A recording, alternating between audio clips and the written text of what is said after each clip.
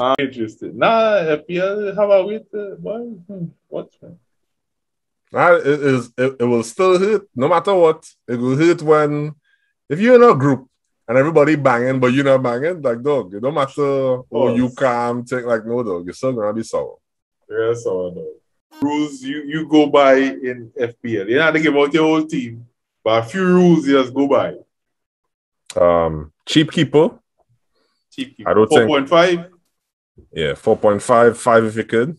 I don't think there's a huge upside in getting Edison and what's his name? Liverpool keeper. Allison. So I know that man is be like 6. Yeah. It's be like 6.5. Don't get me wrong, this gave us solid points. Yeah. But maybe by the end of the season is 30 points more than a man like who was the boss last year, Aston Villa keeper. Yeah. All right. It's like definitely the lesson I learned first season is you can't be having no bench. You can't be having a set of points off the bench, though. Oh, okay. No, don't have no set of points off the bench. So yes, so COVID-19, so 2020 season. Yeah. That was the only season where you should have a playing bench that just in case men miss anything. So keeping COVID in mind, I mean, we ain't done with COVID. Yeah. So you don't really want to have 3 men from the same team. Yeah. Because their game got canceled because of COVID. All right, you done 3 men, right? But there should be no reason why you having a bunch of $5 men on the bench. Your bench should be 4.5s and $4 only. I will say is, like I said, cheap keeper, dog, yes, you have to have Salah. It does not make sense. So I mean, there's a lot of terms that men is getting to effective ownership until like, we ain't how to get that nerdy with it. It's as simple as, all right, you are competing with 6. It's a game that we playing together, but now we competing at the same time. Definitely competition. You cannot have a man that guaranteed 250 points. Like, all right. According to what essential. There's one essential man. He's an essential. Yeah. So for me, Salah is an essential. Yeah. Now people will say Trent is the thing that the nerds teaching me as a fellow nerd is all right. So they's be talking about you need to have, I forget what was the term there's used by in the FPL community. Where it's like I studied it, I might know it. Where is it? You need to have players at different price points. Oh no, I know that. All right, so and it's smart. It's real smart. I'm impressed by these fellows, right? They played for a long time. Oh, these men different. So the reason why you want to have somebody like Trent and them is because that allows for you to make a transfer without needing to make 2 transfers. Right? So, yeah, I've heard that. Yeah. If you have a bunch of 4.5 men, the only way you could get Diaz later on in the season when you're just trying to buckle up on points. Yeah.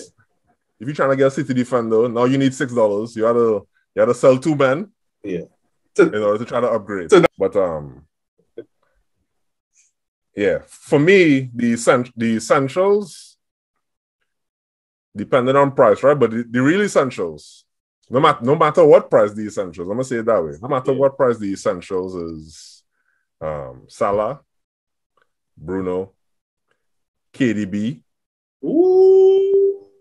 and Harry Kane. Nobody talking about KDB at all, you know. No matter if you could squeeze them 4, that's the essential. So right now, my last tinkering will be trying to figure out if I think Havertz. Do I think Havertz? And I got to downgrade somebody in attack. So everybody like this Tony from Brentford. Where's the thoughts on Tony? I mean, I watch highlights of him.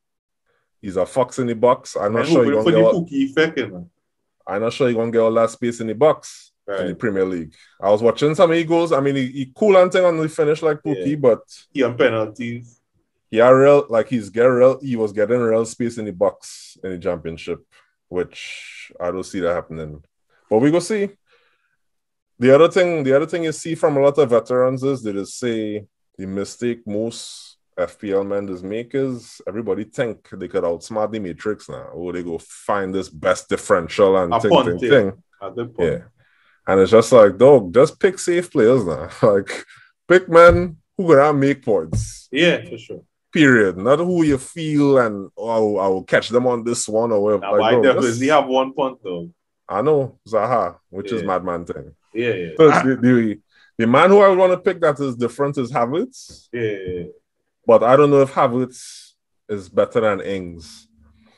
Because as much as Ings is differential, dog, that man does score goals, though. Yeah. But if he can stay fit, even when he didn't stay fit, so I was looking at my comparison was Ings versus Mikel Antonio. Okay. Everybody love Antonio. Obviously, Antonio's injured too. Everybody talking about his goal involvement and things like that. Dog, Ings played less minutes, more goals, more assists. You're trying to pick who's the man that every goal is. Who's the man that every goal is goal? The Russell Westbrook point and exactly. So that's where you see any Bruno slander. And if anybody who talking bad about Bruno and FPL, I just be like, dog, you are not serious. You can't be serious. If you watch Manchester United play, even when that man is playing the most garbage of his life, penalty. even when he's having the worst game of his life, he will be the man to hit the flick that go through on goal. He will be the man to even like a miss hit does good us. Yep.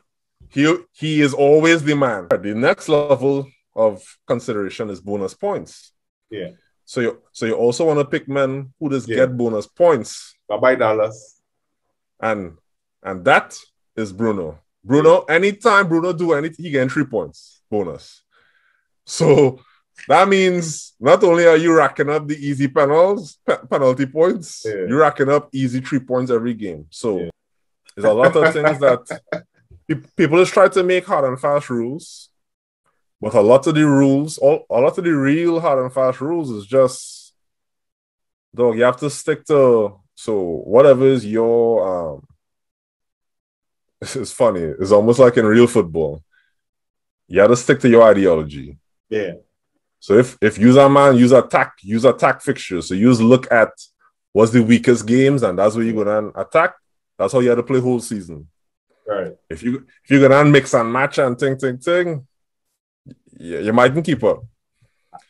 Well, if you're a man conservative, then get your template players and stay conservative. Stay conservative. Transfers are a killer. He doesn't realize it. He doesn't realize it, but that -4. Think about it. That's how I beat Christian, you know. I just leave my team alone, you know. Every -4.